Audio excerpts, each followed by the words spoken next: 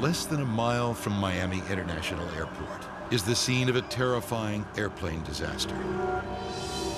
NTSB investigators start collecting eyewitness accounts. A couple of the witnesses mentioned seeing flames coming from the number 4 engine on the right side.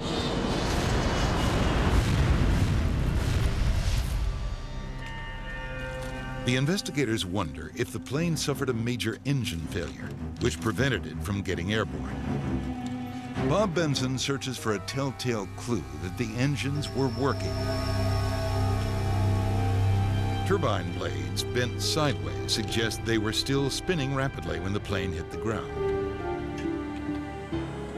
We looked inside them, and it looked like they were all operating at high power settings, just from visual examination.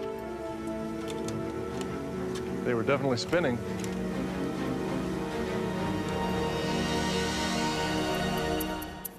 The investigators rule out engine failure, but quickly get new information from the plane's air traffic controller.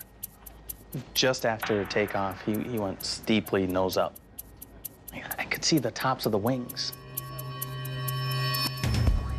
The discovery explains the flames witnesses saw. If a plane is pitched too steeply, airflow to the engine is interrupted, causing too much fuel to flow through the engines.